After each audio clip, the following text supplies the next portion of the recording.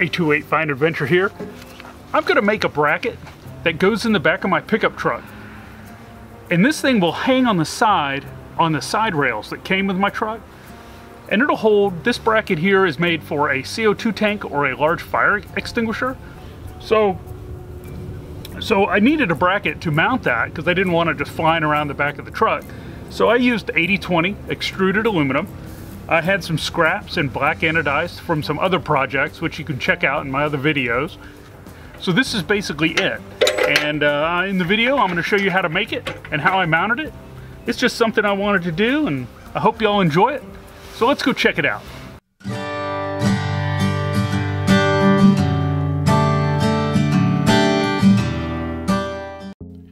So these are the bed rails that came with my Tundra. They also come in the Toyota Tacoma, the Ford F-150s, and different things. And I was going to use these as a mounting point for this bracket that holds the extinguisher or the CO2 canister or tank, whatever you want to call it. You can also use this, you know, the way I'm going to attach this bracket to the bed rails. You can attach all kinds of things, and I'll show you the T-nuts that I bought on Amazon that slide right in and enable you to bolt things to it. So one of the first things I do is I draw a little picture, I make some measurements, I kind of sketch it out. I measure it multiple times to make sure it will fit. And then I start getting all my pieces together and cut to the proper length, and then I start assembling it with all the 80/20 T-nuts and inside corner brackets and parts that I need. I will also put a link under the video in the description that tells you where I got a lot of this stuff.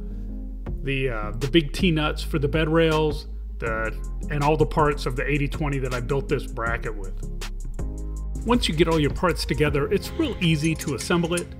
It's basically just using an Allen wrench and, you know, some basic tools to put it all together, and it's real solid. I love working with the 80/20 because of that.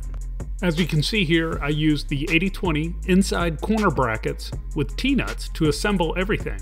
It's very solid and worked out great.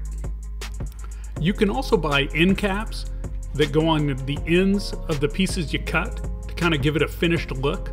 You can get these for the 10 series, the 1020, the 15 series, and so on. They come with a little push pin to hold them in. You can also tap the end of the 80/20 and use a screw to hold these in more permanently. I have done that on things that sit outside of the vehicle, like my do-it-yourself light bar that I made a video on. But anyways, these give it a nice finished look because these cut edges of the 80/20 can be really sharp and they can hang on things, and you don't want that. So I'm just showing you these to give you an idea. Now, as I'm pulling this all together and finishing the assembly, I always go back and double check to make sure everything fits right where I want it and the measurements are correct and everything like that. I'm also at this time figuring out exactly how I want to mount it, what kind of brackets I will need, and if I'll have to do any drilling. I really try not to do any drilling. So to mount this to the bed rails inside the bed of the truck, I decided to use some 15 series inside corner brackets. And these are very strong. I will need 2 of them, and I might need to drill out the hole in them just a little bit to make it 3/8, because the T-nuts that go in the bed rails take a 3/8 bolt. And now that I've figured that out, I can put it in here and see if everything fits with the tank and everything before I do the final assembly.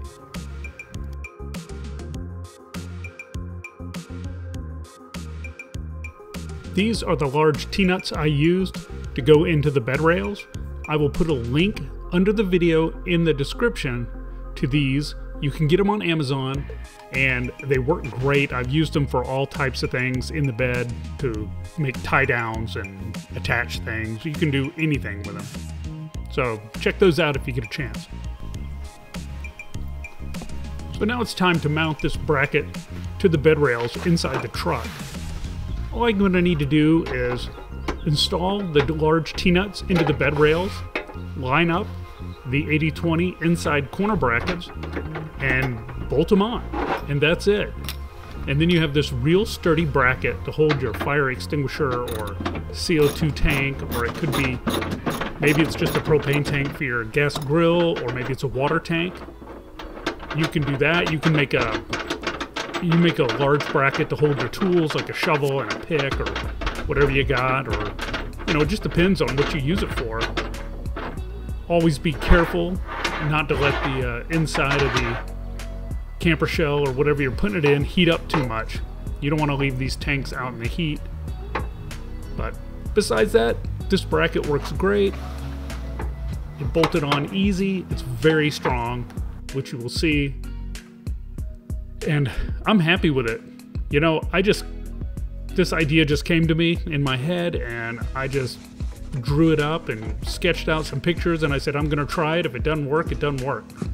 But it ended up working out just fine, and I'm happy with it. Well, here it is, all bolted in. You can see the T-nuts that I slid into the bed rails. They bolted right up to the inside corner brackets that are black in the 15 series. It uses big Allen bolts. I also used a split washer in there just to keep it super tight, and it turned out really strong. Now, let's see how this whole tank goes in there. I had tested all this out beforehand just to make sure everything fit. I did my measurements several times just to make sure everything was, you know, copacetic. So it just, you know, the tank fits good. It doesn't stick up too high. This is a 10-pound tank, CO2 tank. I will 80% of the time use this for power tools like nail gun and grinders and stuff like that. But there it is. It doesn't take up too much room at all. It comes out about as far as the wheel tub. So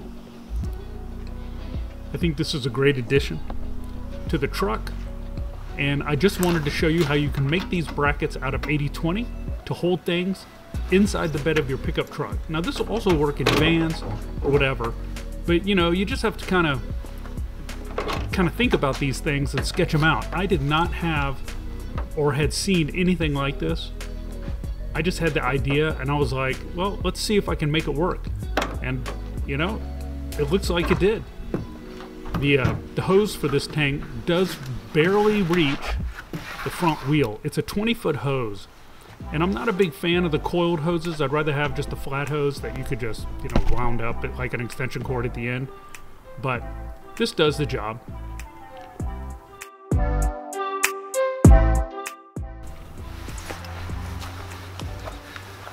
Well, I hope you like my video installing the bracket to hold a CO2 tank or fire extinguisher in the back of the Tundra. I connected it to the bed rails that come with any of the Tacomas or full-size trucks or whatever you got. You can also add a bed rail if you need something to bolt something to. So this 80/20 worked great. It's very solid. It's not going anywhere. The bracket holds the tank great. Now I can take my air tools and take them anywhere I need to go. I can also air up my tires and do whatever I need if I need to do that, or just help somebody out on the side of the road by plugging their tire and airing it back up. Remember folks, these ideas just come to me. I just thought of it. I was like, geez, how can I mount this thing in the back of my truck? I knew I had the bed rails, and I knew those big T-nuts worked great in the bed rails. You know, I just started sketching, drawing pictures, trying to figure out what I could do with the 80/20, and I just came up with this.